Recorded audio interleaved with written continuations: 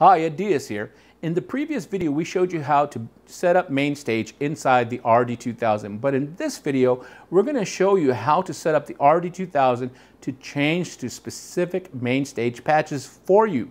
Very easy. Follow along and you will not have to touch your computer to change patches within a MainStage concert. All right, let's get started. So in the last video, we created a couple of programs associated with MainStage. Let's take a look at them now. So I went ahead and created a MainStage template, and this was just to get me going. We went ahead and hold down Shift, hit the zone edit, went ahead and told external zone number 5 to send out MIDI through USB. And remember, inside the RD, I also have MIDI out 1 and MIDI out 2 I could have chosen. So we set that up, and then let's exit. We also went in and we named that zone, that external zone, and I'll go ahead and hit the menu. We went ahead and took that label for the external zone and named it MainStage, because chances are when you're using MainStage or other externals, you're going to keep them in the same external zones area. And this will let you know exactly what's hooked up to your RD in whatever program. Great, so we're all together there. And then we went and created a program that had a piano and string and MainStage, and we selected volumes, and then we saved it there. So if we look at MainStage, we see that that happened to be the Celestial Voices. Well, watch this. We're going to go one step further inside the RD-2000. So I exited out of performance, and I went ahead, and let's go ahead and touch right there. And you see it comes up, and it says, Bank Select 1, Program Change 7. Watch this. Now, we're going to do this a couple times so you get the gist of it. That's telling me if I can come into the RD, hold down Shift, hit Zone 5, because that's where I have MainStage. So MSB is 0, LSB is 0. Program Change will be 7. Watch this. This will be pretty cool. Now look what's happening. Do you see what's happening? As I'm changing the program, it's going to specifically go to that sound. Okay, so let's try another one. So I'm going to go back to my template, and let's say for this one, I am going to, let's choose, I'll turn on MainStage, an electric piano. Great. Great, I have electric piano here, and then bring up MainStage, and maybe I want to go ahead, Shift, Zone Edit. I am going to pick a sound for MainStage. Check that out. So I have that sound for MainStage, and I'm going to go ahead and press Write It. I don't want to write over my template. Let's go ahead and call this Funk Splash Lead, or MS Funk Splash Lead. So I'll do that very quickly. Okay, so I have it named, so let's go ahead and press Enter.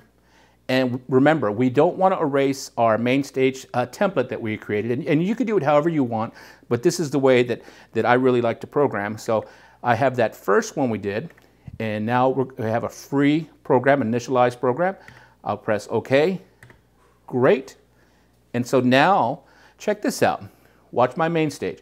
I'm going to go back to program number 2. And it changed to that epic cloud formation. Now I'm going to go to program number 3, and look, it switched to that sound. Now let's do one more, and I might go back to my template, however you want to work. So let's go Shift, Zone Edit, and let's look for another MainStage sound. Maybe I don't even want to use any of my internal sounds. I just want to use MainStage on this one. So let's go ahead and look through some of these real quick. Oh, let's do some basses.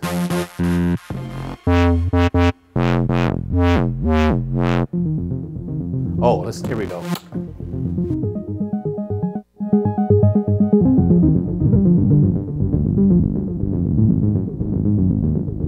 That's pretty cool. So maybe we'll use some kind of arpeggiated thing. And you know what? Maybe I will bring in my internal engine, but I'm going to go Shift, and instead of it being a piano, maybe I'll bring in some kind of pad.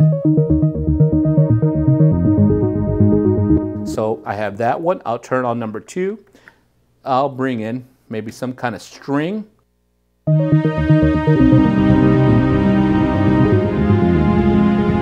Let's bring in number 3. Oops, I just accidentally turned it to external. Here's something cool. If I hold down shift and I hit internal, external, the bigger button, that turns it from an internal, which is red, to an external, which is green. So I still want it to be an internal. Select number 3. I'm in that zone, and I'm going to go to this one, and let's go ahead. We have a string. I don't want that piano. Let's go ahead and find another sound. Maybe I'll choose something from the other section and let's exit out of here and make sure that's highlighted, because if I were to go up here and change it, it's going to blow out all those sounds. So let's go ahead and move this around, and let's go ahead and find some kind of synth poly key. That's cool right there. So we're going to go ahead and press enter. And before I do anything else, I'm going to press right. And let's go ahead. We'll call this one, synth layer MS or something like that. So I'll go ahead. Okay, so I went ahead and named this program SimMS layer. Press enter. And now, once again, I can choose where I want to save it within the programs. And I don't want to overwrite the template or that first one I did or the last one. Here it is. There's an initialized program. I'll press enter. Yes, I am sure. Great. Now, what didn't we do? Specifically, let's see if we saved where that hypnotic synth bass is. So hold down shift. We'll go to the zone edit here. And yeah, we did save it because we were choosing sounds that way. So now we can go ahead and exit. It's there. So now we can just play.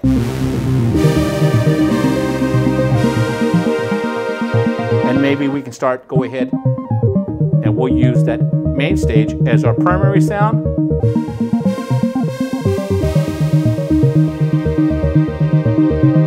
And mixing our sounds, we'll press right again so it saves those volumes. Press enter. And that's still the same spot. Okay, so now look what we did. We can actually go in now and we can change, and let's put main stage and performance view. Watch what happens. Okay, here we go. So we had the main stage template, and we didn't really save anything for there. So now we'll go to that first one, the second one, and we have the piano string and main stage. Okay, and notice it went specifically to Epic Cloud Formation. We'll go to the next program, which is Funk Splash Lead, and notice once again, when I changed the program, the RD sent that change to main stage.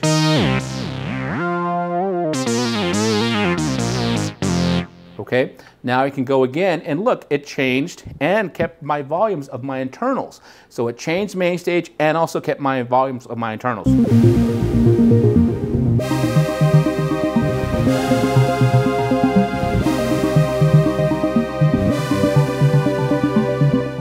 Really quick and very easy. So give this a shot at the house. We're going to show you how to go even deeper using MainStage, the RD-2000, and then also in future videos we're going to use external keyboards as well by using MIDI out 1 and MIDI out 2. All right, you guys take care. Try this at the house, and we'll talk to you later.